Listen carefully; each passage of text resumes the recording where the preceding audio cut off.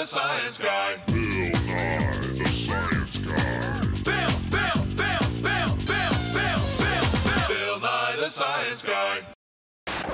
Just like the airplane that seems small when it's far off in the air, but is really big when you see it close by on the ground, the sun only looks small because it is so far away.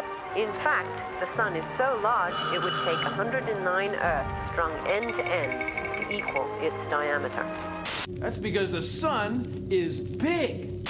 And the sun is hot, reaching temperatures of about 15 million degrees Celsius at its core.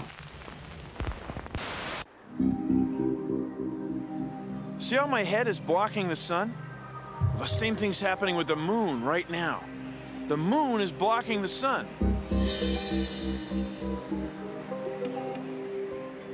Here's how it works. The sun is up there, right? Hopefully. Then the moon casts a shadow on the Earth.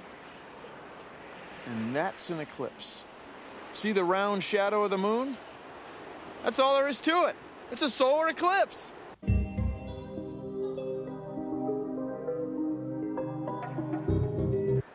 Whoa, look at that thing! Whoa, look, you can see it just perfectly! They laughed at me! They laughed! Ha! Oh, well, hi.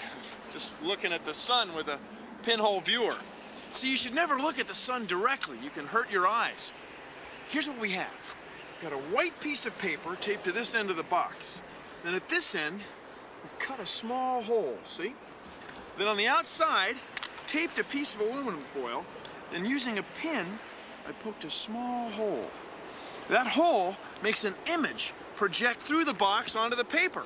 And you can observe the sun or a solar eclipse easily. Take a look. See? It works great. Bill Nye the Science Guy.